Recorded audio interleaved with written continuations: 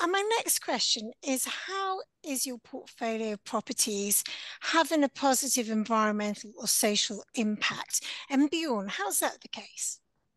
Well, we're twofold. We're working very hard to ensure that our incumbent portfolio meets the future minimum requirement for energy performance certificates, and there's minimal capex required to bring any which are below the minimal threshold of an EPC-B up to standard.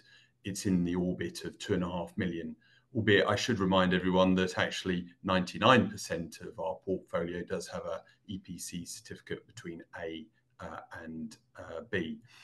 The second point is we're developing brand new modern logistics real estate for our customers and customers that we don't yet have, and attracting them into buildings to achieve the best rent with minimal void periods. They need to have fit for purpose fundamentals, property fundamentals, and that is in the form of energy generation, which can be delivered through photovoltaic panels on the roof.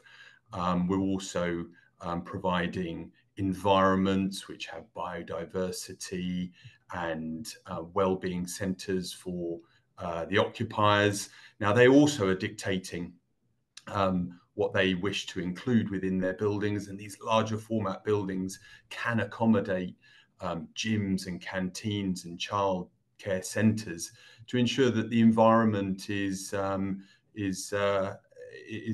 nice place to work.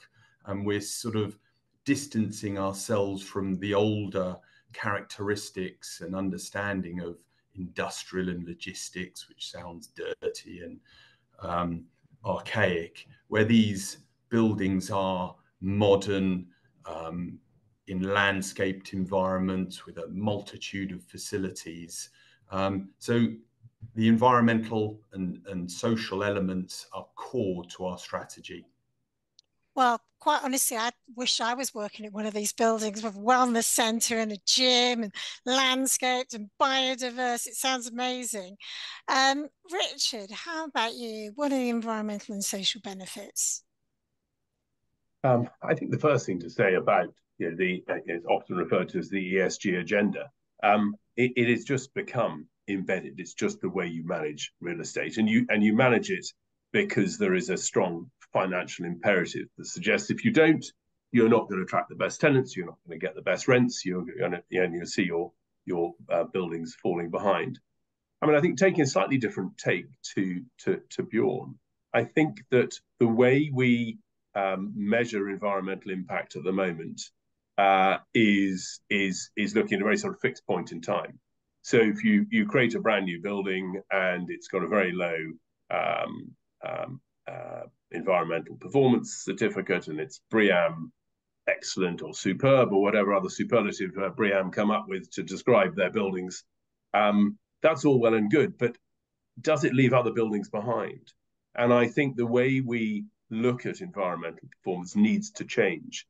And we should be giving credit to those landlords who are repurposing existing buildings and retaining all that embodied carbon that's in those buildings and making the best use of those buildings. They're very often, and this is sort of quite different to Bjorn's portfolio, in city centres, which, there's a huge social benefit in bringing people into the city centre, either to live or to work or to shop.